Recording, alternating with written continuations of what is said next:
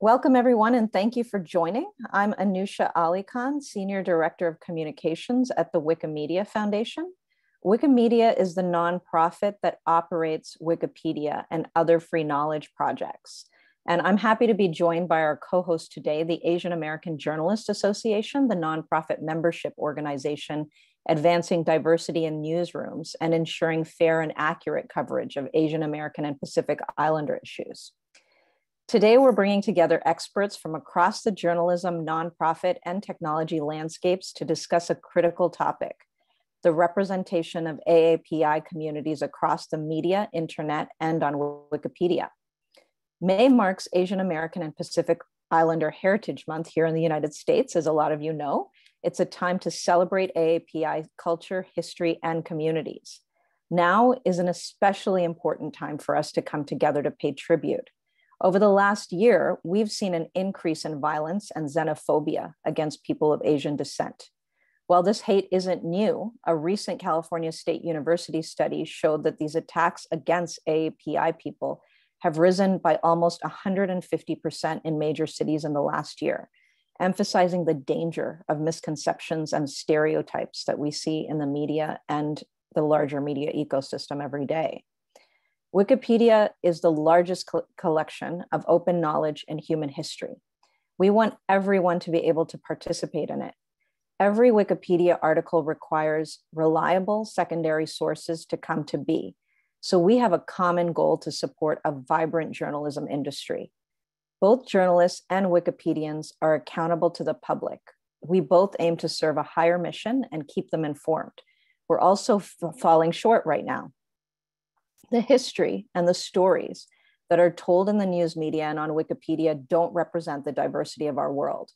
Currently, 89% of US Wikipedia contributors identify as white or Caucasian. Similarly, news organizations continue to struggle with making the stories of diverse communities more visible and bias-free. Each of our panelists today is leading critical work to improve representation of AAPI voices. With them, we hope to leave you with tangible ways to get involved and help close gaps. Each panelist will deliver a brief talk and will follow with a moderated conversation. You can submit any questions that you have anytime via the Q&A box, and we'll answer them at the end of the main discussion. As we begin, I do want to make particular note that while unified solutions are vital to overcoming some of the issues being discussed, that Asian American communities are not and cannot be viewed as a monolith. And this is one of the areas that we'll discuss. There is, of course, incredible diversity within these communities that must be recognized in their own right. So I'd like to introduce our first panelist, Lori Matsukawa. Lori is an Emmy Award-winning broadcast journalist with more than 40 years in the industry, having spent 36 of those years as an anchor and reporter at King TV in Seattle. She is a co-founder of the Seattle chapter of the Asian American Journalists Association and the Japanese Cultural and Community Center of Washington. Thank you, Lori. And next, I'd like to introduce Jareen Imam, the Director of Social News Gathering at NBC News and a founding member of Women Do News, the organization dedicated to elevating the voices and profiles of women journalists online. Prior to joining NBC, Jareen was the former head of social at CBS News. In 2020, she was named one of IWMF's Lauren Brown Fellows for her achievements in media. Jareen is also a current AAJA member. Thank you, Jareen. I'd now like to introduce our final panelist, Andrew Lee. Andrew Lee is a professor, longtime Wikipedian, and a noted expert in online collaboration, digital news innovation, and linked open data. Andrew currently serves as Smithsonian Institution's Wikimedian at Large, where he works to make open knowledge connections between the institution and Wikipedia, Wikidata, and Wikimedia Commons. Thank you all for being with us today. So let's launch in. I think we're beginning basically with some lightning talks. And Lori, we'd like to start with you. So I will pass the mic. Anusha, thank you so much for having me. I'd like to thank Wikimedia Foundation and AAJA for setting up this stream, because it's so important that we discuss our diversity and our appearance within social media, on the internet, in all platforms of media. And it's very important that we be there so that we can tell our own story. You know, being journalists, we want to have that original source, that first person source. We don't want other people telling us the story. We want to tell our own story. We want to hear it from the persons themselves. So as a journalist, it's very important to tell our own story. And to that end, some of us at AAJA are working on a 40th anniversary book to put some of our stories down so that it's available for academicians, for just people in the future. We want to have a solid story in place for future generations. I can't believe that it's been 40 years since we started the Asian American Journalists Association. And over that time, we have made many great strides, but there's a lot of work to do, as we've seen recently. So I'd also like to thank, you know, the efforts of Jareen and all the people in Women Do News, because we want to make sure that as we talk about our story, we are inclusive when it comes to women. And the women of AAJA are so important. While putting together this 40th anniversary book, we noticed that most of the national presidents of our organization have been women, mostly in the print area. And so that tells you a lot about the leadership, the talent that's out there that has to be amplified and shared. So I'm just going to leave it at that. I'm just thrilled to be here. Thank you so much, Lori. I'll pass it over to Jareen now. Thank you, Lori, so much for the shout out and for everyone that is hosting us, Wikimedia AAJA. As was mentioned, my name is Jareen. I'm one of the founding members of Women Do News, an organization that me and a few people during a fellowship created in 2019 and formalized in 2020. And the goal really was to elevate the notable women in journalism, because we were seeing throughout history that there was this essential erasure of women and their contributions across media since really for a long time, since the 1800s or even beyond that. And we wanted to go back and look for historical context for women's contributions and how they shaped media. But then as we were doing that, we also saw that even today in modern newsrooms, there are incredible women who are telling stories, making impact, changing things like legislation or communities. And sometimes we wouldn't even get a byline or credit on a package. And that was alarming to us. So we wanted to see how we could help. And the reason why we decided to really think about Wikipedia in a strategic way is because we live in an age of information pollution. It is really hard to build a brand, to highlight notable successful stories and achievements of women in news.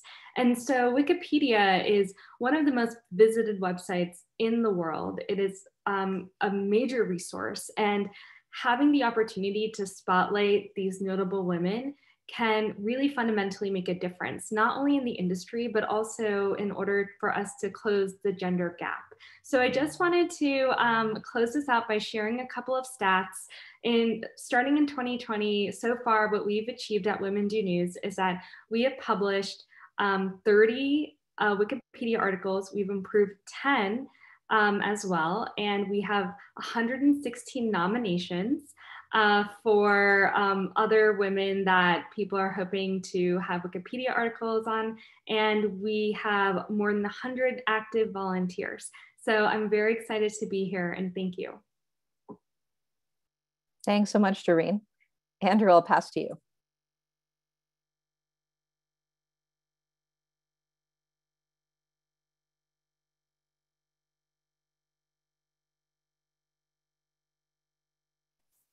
Andrew, are you still with us? Yes, sorry. Are you hearing me now? Absolutely, thank you. Okay, great. Sorry about that. thanks a lot, folks. I'm a big fan of Jareen and Lori, so I'm so happy to be on this panel with them, talking about something really important. So if you have the visuals, I wanted to show you some things I thought would be relevant, and just three basic points here. One is, I think one of the things that we're trying to, even in our own Asian American community, is trying to understand ourselves. And a lot of that has come up in 2021, that we don't even understand as Asian Americans our own history and the diversity of the experience we've had in the United States. In the formal schooling that we've had, it was barely brought up, right? You might have learned about Japanese internment. If you're lucky, you might have heard of the Chinese Exclusion Act, but we're really not getting a full spectrum of understanding of the Asian American experience. In fact, even making like a college program in Asian American studies has been controversial in the past, which is just a shame, right? So we're ourselves only trying now to understand and absorb this.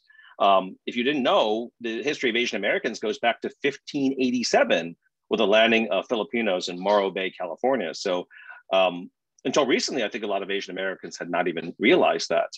One of our good friends in the AAJA community, Corky Lee, who just passed away recently, unfortunately, from COVID, was seminal in bringing some of these things to light. He was the one who orchestrated the creation of the Utah Golden Spike photo with Chinese Americans in there, when he realized growing up that the only photos he saw were of white men celebrating this accomplishment, and no Chinese were allowed to be in that photo. So he took it upon himself to do this on his own, which I thought was quite inspirational. And he was a longtime AAJA member. He's kind of the unofficial photographer of Chinese America. If we want to go to the next slide. So what are some things that we can do in this area? Just to highlight some of the things that lay ahead of us.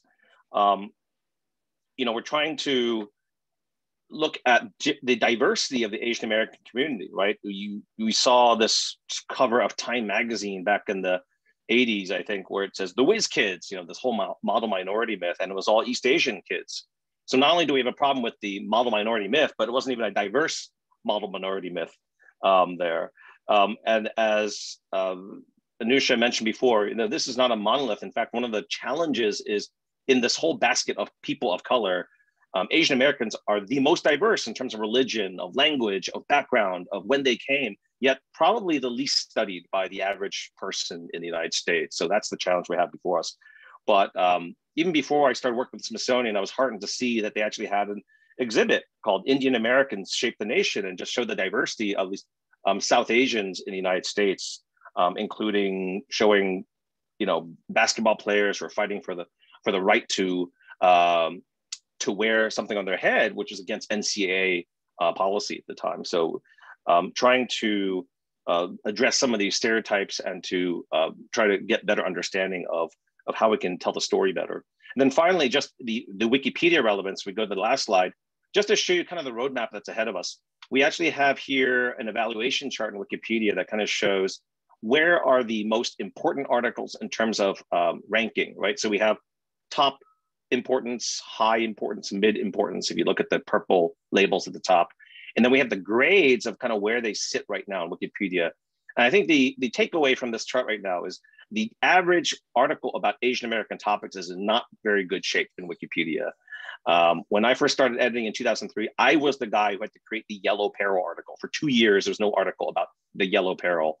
And I helped create a lot of the early articles in Wikipedia about Asian American studies. But there's a lot to do, and I look forward to the conversation here about how we can do better, and from the audience, how you can help contribute to making these better in Wikipedia. Thanks a lot. Thanks so much, Andrew. So we're going to kick off with our panel discussion now. The first question that I have for all of the panelists is, the events of the last year are not just about work, they're personal. So I really just want to start by asking how you're taking care of yourselves while staying engaged in your work. And I'm wondering, Jareen, if we can start with you, and then Lori second. Thank you. I think this is such an important question.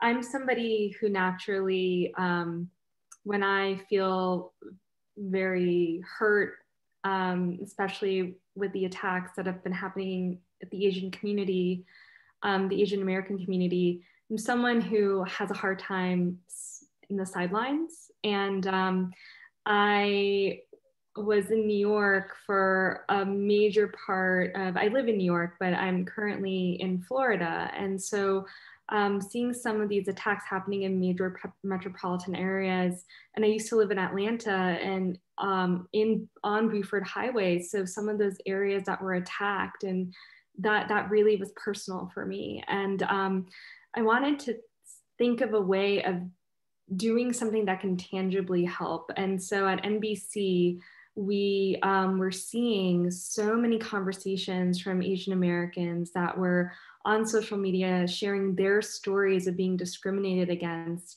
And what was so heartening and painful to see were that some of these stories were coming from young preteens to people in their 60s and 70s.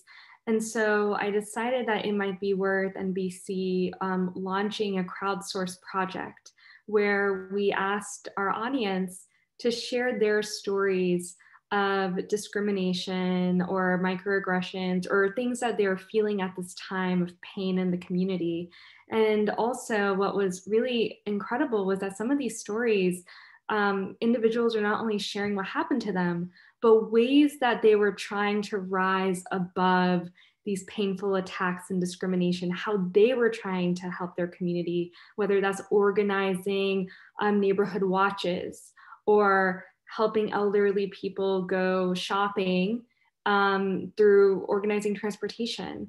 And that experience really helped me cope with some of the personal pain I was enduring, because sitting alone didn't feel like enough. And those responses from the community that we got, and we had hundreds of people respond to the project, it was clear that many of those individuals also didn't want to sit on the sidelines.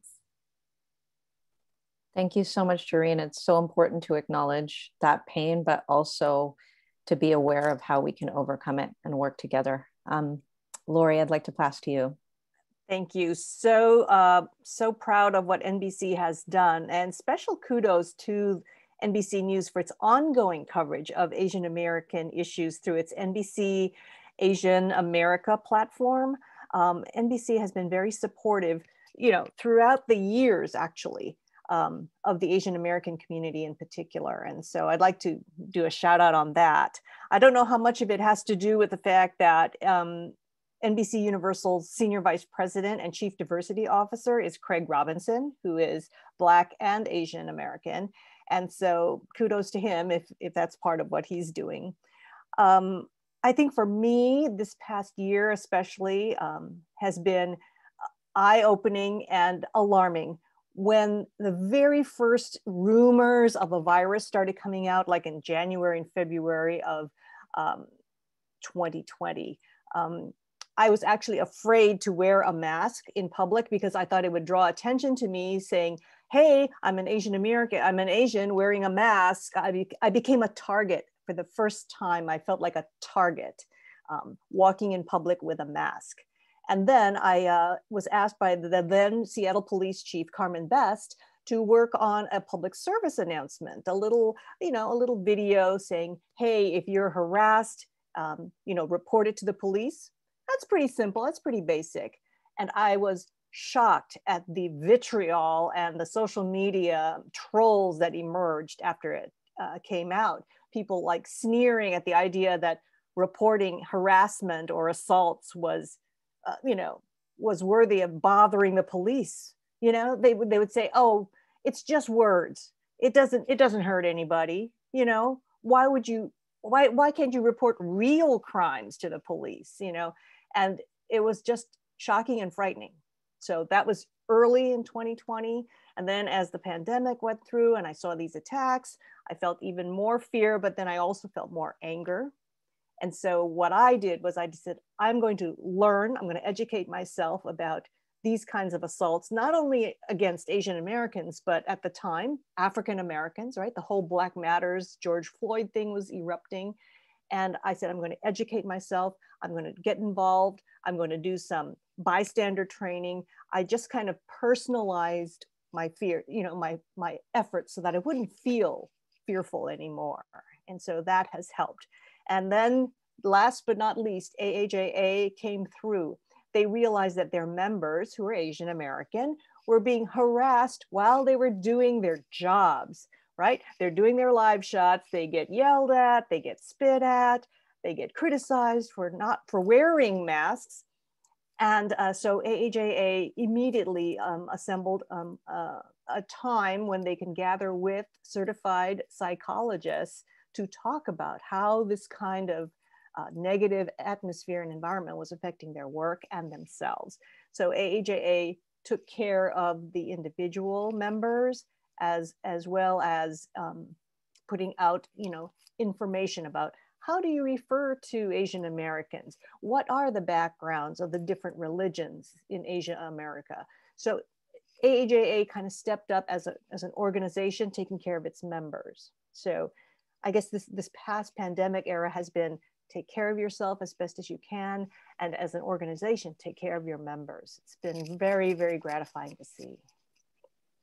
Thank you so much, Lori. I think you raised such an important point that a lot of the public who isn't within these Asian American communities tends to focus on violent attacks because, that sort of is what sparks outrage. But Asian Americans were in fact facing this on a daily basis when it came to verbal and online attacks as well. And that's something that we have to protect against also. Thanks. Andrew, I'd like to move to you. Yeah, I might say something controversial here, but I thought one of the more interesting places to experience the first half of 2021 in relation to all this was actually something like Clubhouse. So I know that Clubhouse has kind of come and is a little bit, I wouldn't say quite fading, but the attention to it is not as great as it was before. But kind of at the height of the Derek Chauvin trial and a lot of the things that were happening with AAPI hate or Stop AAPI hate, it was really honest, really brutally frank conversation happening in Clubhouse, which I thought was eye-opening in many ways. I think as a journalist or a reporter, it was fascinating because by just hopping into conversation after conversation, there might be rooms with Asian Americans sharing their experiences, trying to educate each other on, what was going on, whether they were Asian or not Asian, or being mistaken for a certain ethnicity. There were honest conversations between the Black community and the Asian community. Some were supportive, some were saying, I can't make space for your community right now. And it was just really interesting. And I thought that was one of the more fascinating things that happened in early 2021. From the Wikipedia aspect, I think, one of the funny cliches about Wikipedia editors is, when their way of showing concern is to write and document and to edit the heck out of something on Wikipedia to high detail. And when we're talking about whether it's legal cases or specific attacks or phenomena that were happening, we found a whole fleet of folks, Asian and non-Asian, that were willing to go on Wikipedia, spend a lot of time to document these things. So that was something I was really encouraged to see. And, I think one of the fascinating things also is just this blend of the role of the news and encyclopedia in Wikipedia and museums. And there used to be three very distinct circles, right? You wouldn't mistake a newspaper for an encyclopedia like Britannica or World Book, if people are old enough to remember those, and a museum. They used to be three very different things. And if you think in 2021, they're completely overlapping. And that's why, as Doreen said, women do news. We're trying to, write more women journalists into Wikipedia because they're covering this thing on the front lines. You want to know who's reporting the news. You want to look it up on Wikipedia. You want museums to bring their expertise and the force of their research to it as well. And that's why I think it's so powerful to have these three areas working together of the news industry, Wikipedia editors, and the museum world, because it's what I would call, documenting public knowledge in real time. And all three entities have that as their specialty now. And that's what's so fascinating. Absolutely. Totally agreed. Let's draw that out a bit more with our second question. From your perspective, what is the interconnected role between Wikipedia and journalism when it comes to providing people with trusted information? And why does it matter to have this representation in both? And I think this is a good question for Jareen and Andrew. Andrew, if you just want to give us a little bit more perspective, because I feel like what you said about this media ecosystem and how they relate is so important. Yeah, just to quickly elaborate a little bit more on that, the thing that used to be the adage about history is like the winners get to write the history books. And I think the era of social media and Wikipedia is that no, anyone who's motivated can write the history books. And that's kind of the revolution of Wikipedia. You know, I wrote a book called The Wikipedia Revolution, how a bunch of nobodies created the world's greatest encyclopedia.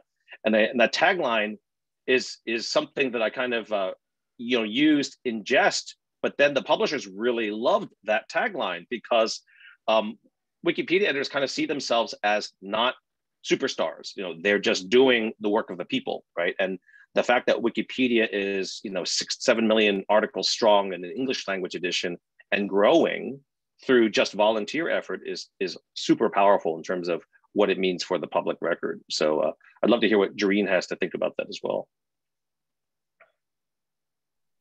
Thank you, Andrew. I just want to highlight that Andrew is so instrumental in the work that we do at Women Do News. He has been a champion of our work and has guided us actually.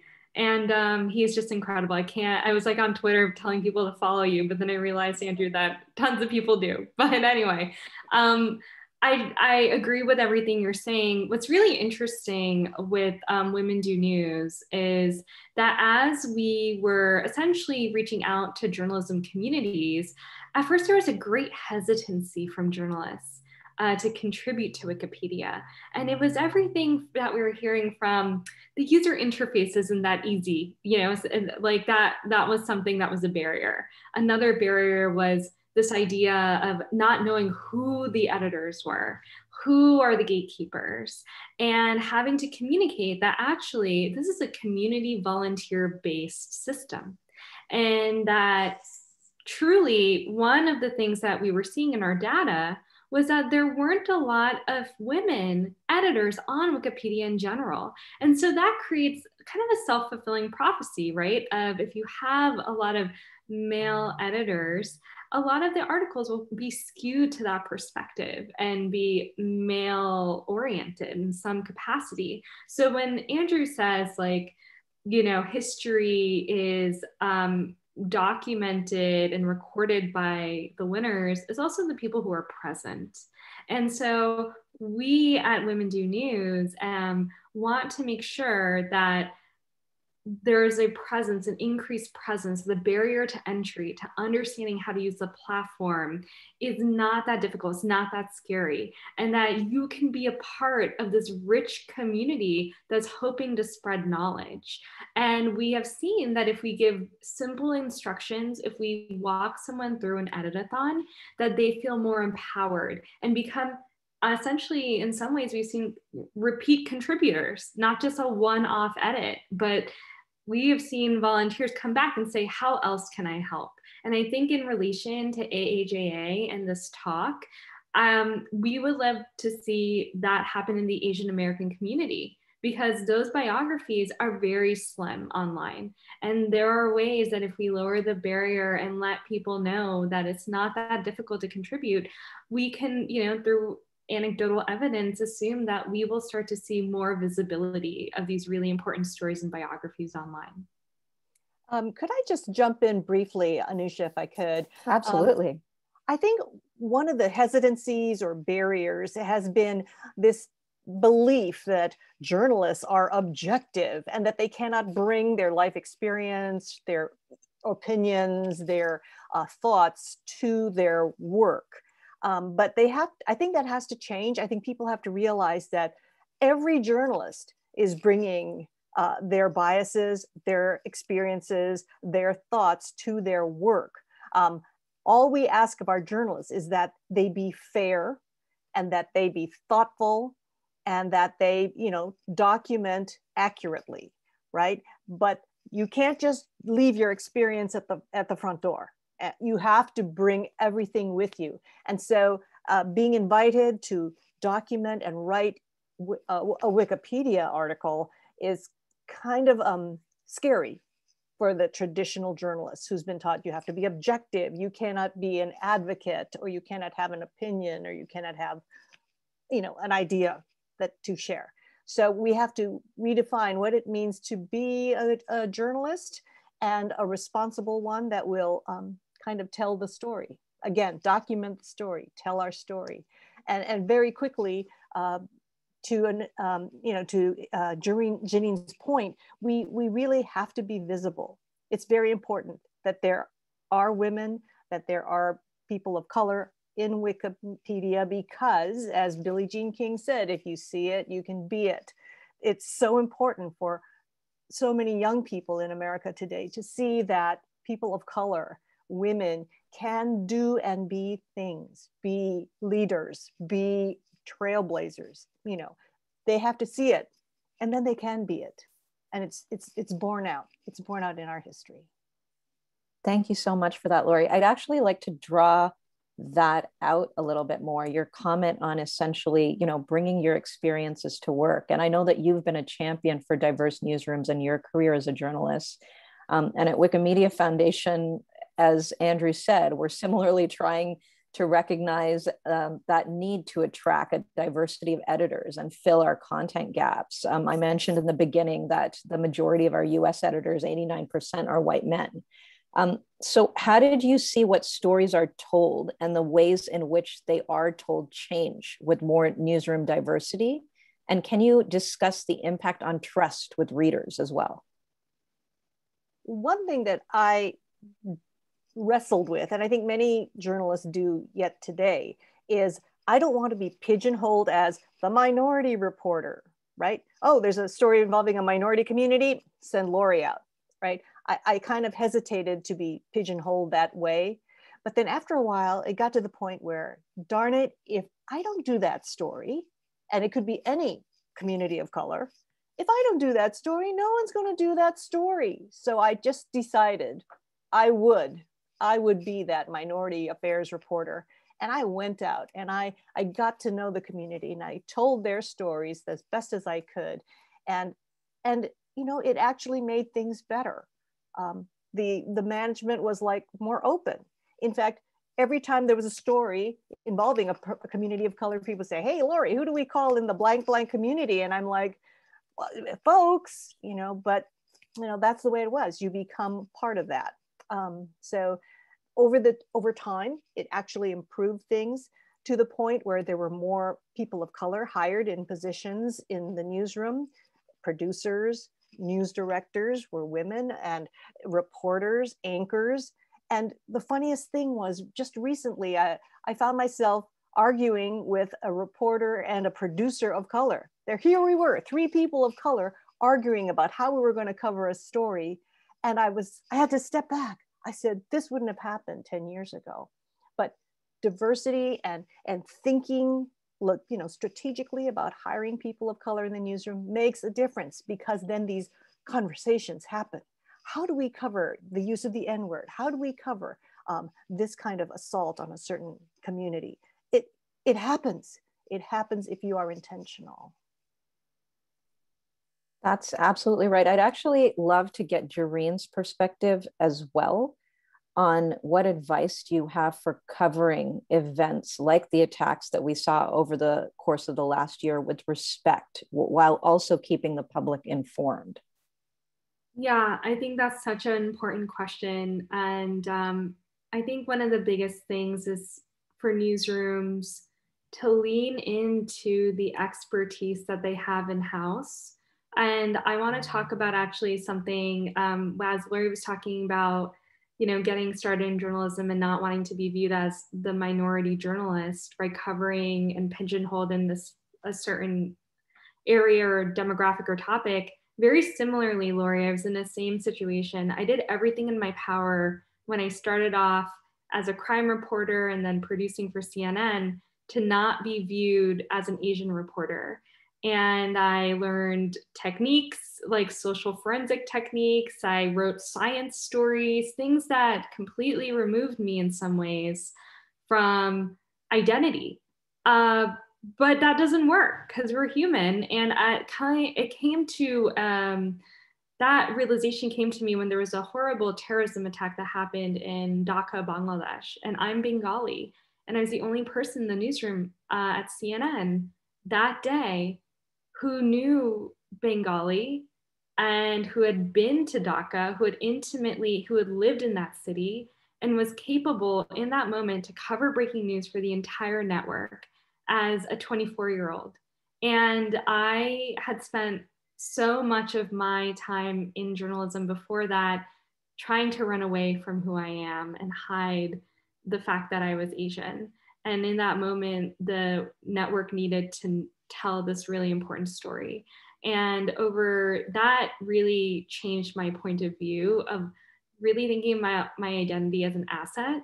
And likewise, during this past year, my team actually at NBC News was the first team at NBC News in January to identify that there was a mysterious virus going around in Hubei province. And the reason why we were able to figure that out before any major news network or broadcast network in the US or any department at NBC is because many of my reporters come from diverse backgrounds. I had a reporter, Thai, she has a ton of friends in Hubei province, and so do I. We were getting WhatsApp messages at the start of January saying something weird is happening.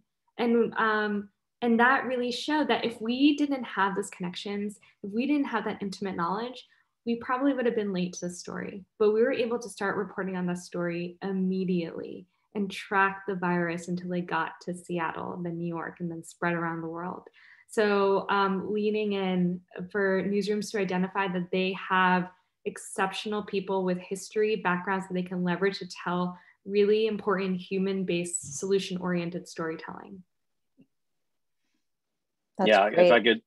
if I could echo some of that, and one of my favorite reporters on air is Christy Lou Stout. Some of you may know her in CNN International. She's based in Hong Kong, and she's an Asian American working in Asia, and she had a great line about when people say, "Well, you're Asian American, don't you feel like you're kind of neither here nor there? You're not you're half Asian, you're half American." And I love her line. She goes, "I'm not half anything, I'm both." Right. And I think that same advice is kind of the same for folks who are like worried about being pigeonholed as, if I'm the Asian American person, they consult about language or ethnicity or editing this headline, then maybe I'll be seen as half a business reporter or half a beat writer. And I think hopefully we can help as AAJA folks to reframe it as like, no, you're both. You have a superpower. You have a superpower that no one else has. It doesn't make you less of anything. It makes you more of something. And I think, Lori, that's a great thing that you bring up, is that we should embrace this. And I was a board member for AAJA New York for many years and also AAJA Asia. And I think this has changed for the better over the time. But this has always been a worry for AAJA members, is saying, like, do I want to be that person that's the go-to person? It's like, because you don't want to have that stigma of like, oh, let's ask the Black guy or the Asian guy if, noodles are okay this way. It's like, but I think we need to embrace that. And I think we've gotten more sophisticated in that area. And it's also important to have allies in management. I remember when I was assigned to cover for NBC, I guess it was like to cover the 50th anniversary of the attack on Pearl Harbor for NBC affiliates. And so I was doing all the live shots. And, unbeknownst to me, my news director was getting a lot of hate calls from people outraged that they would send a Japanese woman to cover Pearl Harbor, the attack on Pearl Harbor. And he would get on the phone, he would get so upset, he would get on the phone himself and he would yell back at these viewers who are calling and criticizing the choice of sending Lori to Pearl Harbor. And so you do need allies in management, and that's important. And you should, people should support and encourage allies wherever they may be, and make that progress step by step. But the first thing is you have to embrace who you are and say, okay, dang it, I'm going to cover these issues because it's important. It's a superpower. I love that word, Andrew. It's a superpower. Terrific. Thank you so much. Before we move to audience questions, just one more for Andrew in particular. I wanted to shift gears and actually emphasize that this is an anniversary year for both Wikipedia and AAJA. I know Lori mentioned it was AAJA's anniversary year, but we turned 20 just in January at Wikipedia. And Andrew, you've been involved in the Wikimedia movement for such a long time. How have you seen the coverage of AAPI-centered topics and history evolve during that time? And how have partnerships like the work that you're doing with the Smithsonian and cultural institutions contribute to that change? Yeah, that's a great question. You know, as I mentioned, you know, even though I was 2 years, I started editing Wikipedia 2 years after its creation. There are a lot of fundamental topics about Asian American history and culture that were just plain missing, which was quite fascinating. Now, you know, 2003 is still quite early, but even since then, there hasn't been a gigantic systematic effort to improve the Asian American topics in Wikipedia across the board. So that's something that we could still use a lot of work on in Wikipedia. About 5 years ago, we were heartened, though. We for the first time, we had the Smithsonian Asian Pacific America Center collaborate on doing what we call a Wiki APA editathon. And that was really successful 5 years ago. We had like 8 or 10 meetups across the country in the United States. And we had, you know, 20 or 30 folks at some of these in Los Angeles and New York. And we had scholars interested in helping out. So I think we need to systematize that in a way that keeps that as a regular drumbeat. We just had a Smithsonian Wikipedia editathon this past month, but we could certainly use more work there. But I think it's great that Wikipedia at 20 years old is this touchstone. I wish I had Wikipedia when I was growing up, because how would you find out about even the basics of Asian American history? You have to buy expensive academic texts and things like that. You know, they just were not available in mainstream sources. So Wikipedia, although it's not spectacular in terms of Asian American topics, it's a heck of a lot better than life before Wikipedia. Can I add very quickly? I know we have a lot of questions, but I think it's very valuable that once we have these Wikipedia articles, that we encourage people to use them, to read them and share them. As you mentioned, Jareen, earlier, this is not a monolithic, you know, Asian America is not monolithic. There are all these generations and all these different ethnicities, but there are also new Asian Americans, people who are newly arrived from Asia, who don't know the history. So once we get those Wikipedia articles in there, we have to encourage our new Asian Americans to read them and understand them and educate themselves, to catch up on the history of what it means to be Asian American, you know, and so we don't have these misunderstandings between newly arrived Asians and the long timers. I find that kind of a concern. Completely. Thank you so much for that, Lori. I'm going to move to audience questions. If you have any questions, please put them in the chat and we will try to get to all of them. I'm going to start out with a question for Jareen. We know that lack of equitable representation isn't just a US issue. Around the world, women and minority communities struggle to get equitable and fair coverage in the media and on Wikipedia. How can we as readers and consumers of media and of Wikipedia advocate for more representation for these types of stories to be told?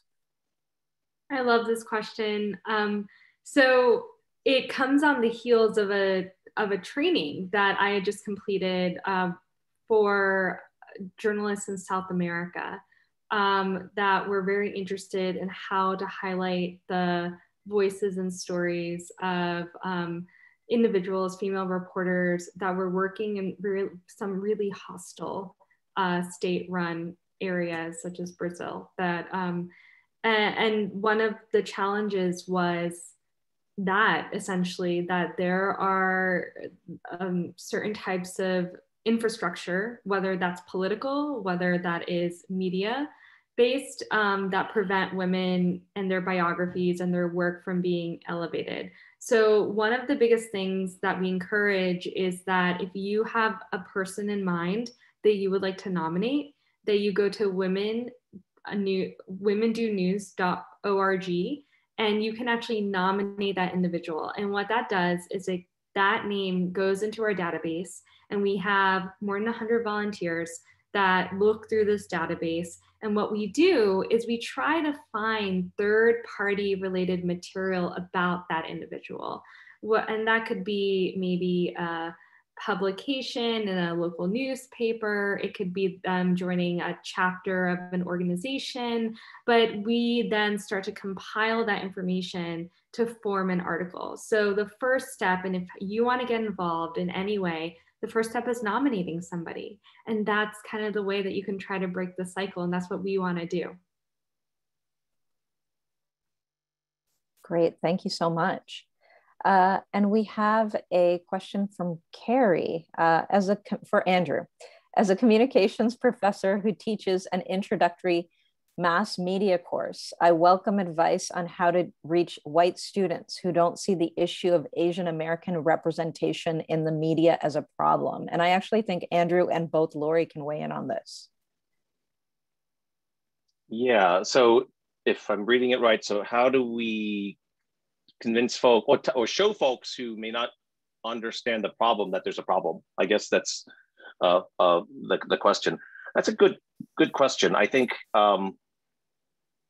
one of the things, I mean, even if you just start the model minority myth is a fascinating one, you know, because honestly, until a lot of this stuff happened in 2020, I really never reflected on where I came from and where I sat in the whole model minority myth. And I think just knowing some key dates are really important. Like 1965, I had really never contemplated, was kind of a pivotal year when they really opened the immigration tap to allow, you know, folks from Asian countries to come in waves that we've seen ever since then. But before that, it was a very dry tap, right? Unless you had really special status, you were going to be of a different, you were not going to be easily coming to the United States. And that had a major effect on the face of Asian Americans in the United States, right? That selective immigration pre-65 made a certain class of Asians the face of Asian America. But then post-65, especially after the Vietnam War, and you know, all these really, you know, refugees from Southeast Asia come to the US, that was a different type of dynamic. And then right now you have all these students coming to the US. So a lot of the immigration are folks who get a student visa and want to stay in the US. And of course, that's another type of selective immigration. So that is, you know, feeding into the model minority myth, when in fact, there's a huge diversity of immigrants to the United States or Asian extraction. And in fact, the poorest immigrant class from the people of color are Asian Americans, right? So they are at the top of the list, but also at the bottom of the list in terms of being well off, but also being the poorest. So just kind of understanding the numbers and the waves, I think is really important. Just looking at like Hmong communities and high achieving other Asian communities and seeing that contrast, I think is a really good starting point. I'd love to hear from Lori and Jareen on this. It's not easy because it's such a diverse set of folks we have in the Asian American community. I've been asked to speak to classes as young as 3rd and 4th grade locally. And I think that's an important thing, since this person is a teacher when it comes down to it. You have to sometimes pick a topic and do the deep dive. So this particular teacher was teaching her 4th graders about the incarceration of Japanese Americans during World War II, because it happened locally here in Washington State, being a West Coast state. And she had them visit virtually some of the camps that were you know, established during the war. She had them listen to interviews done from people who survived the camps. And then they had an interview with a journalist who did documentaries on the internment, so that they could just ask questions. And so it behooves educators to pick a subject and do a deep dive. If it's pick 1965, do a deep dive. If it's internment, go ahead, do a deep dive. If it's the railroad, do a deep dive. But you have to kind of take it upon yourself. A lot of this is just taking it on yourself to do something. And I was interested when Jareen was saying, was asked the question, how do you advocate for more coverage? Well, start by advocating. People have to go ahead and call their local editors, write to their local publications, establish themselves on Facebook and with their social media contacts, and be an advocate where you are. You know, just start it. Start advocating, start getting involved. There are all kinds of organizations, and Andrews is just one of them, that are out there. They're trying to do something. So get out there. Don't just say, oh, there's a lack of, just do it, just do something. I wanted to also weigh in and just say, I share the sentiment that Andrew and Lori are saying. And, you know, hearing this professor, it's exciting to think that they're thinking in this way. I have like a couple of options to consider. The first is storytelling builds empathy. And so if you have Lori or Andrew presenting in your classroom, sharing their story of who they are, what they have gone through, the work that they've done, that in itself can help individuals, students start thinking in a different way. Similarly, what we found at Women Do News, we've actually done some edit-a-thons at schools, colleges, where, and this was not just women, it was all students of different races and backgrounds and ages who came in, and they got a story or a biography, a name of a female journalist that they were tasked to write a biography for. And they started researching that person, and they started really learning about that person. And by the end of it, we had a bunch of students who were well-informed, created these beautiful biographies to enter into Wikipedia. And that in itself, that self-teaching, while that community action helps bridge that connection, right, between individuals and communities, and helped expand someone's knowledge base. So I would offer those two as possible solutions. Yeah, if I could just add one last thing, I think another great entry point are like legal cases, especially on Wikipedia, because legal cases, if they weren't on Wikipedia, are like impenetrable, right, for the average person.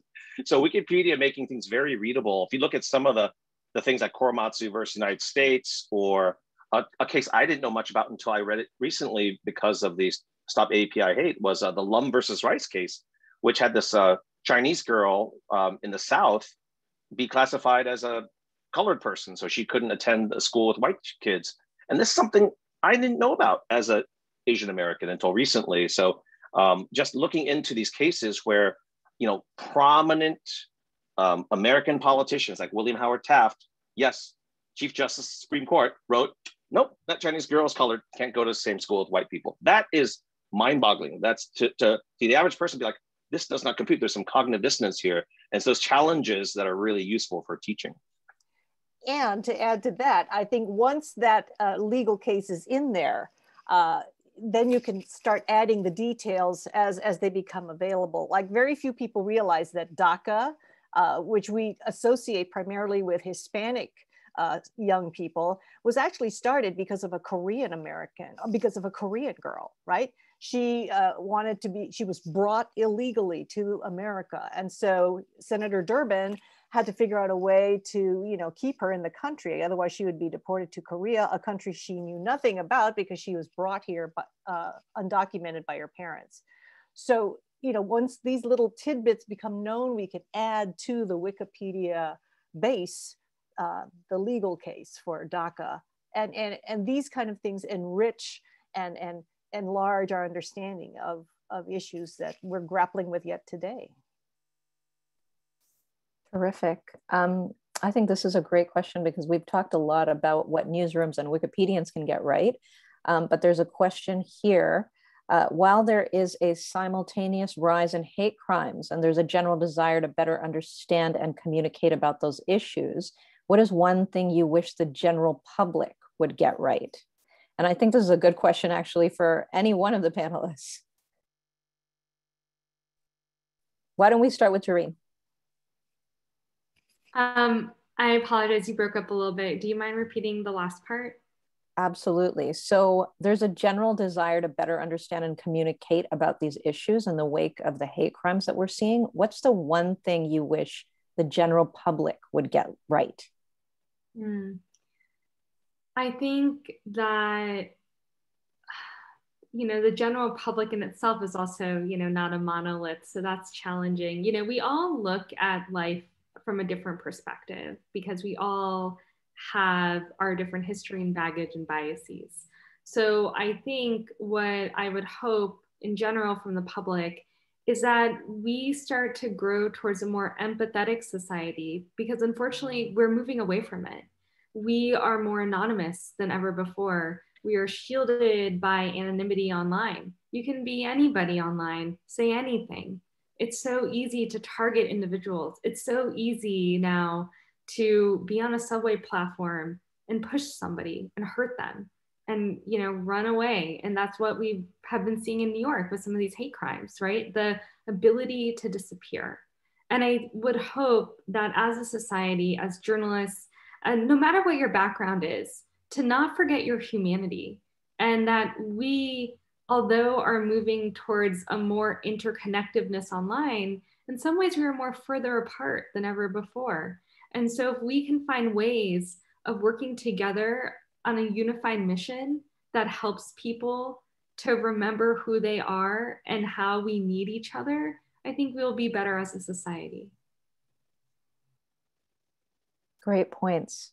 Andrew, would you like to add anything there?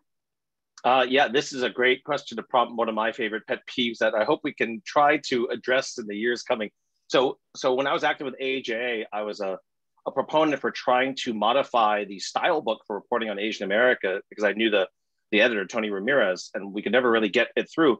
But to stop using the term the Chinese as shorthand for China's government, right? Because that's very harmful and that you're lumping in the public's eye. And I'm glad you asked that question about the public or the general public. It's like, oh, the Chinese, oh, they're all this, they're all in together. They have their annual meeting and they all kind of plan on what they're going to do to take over the world.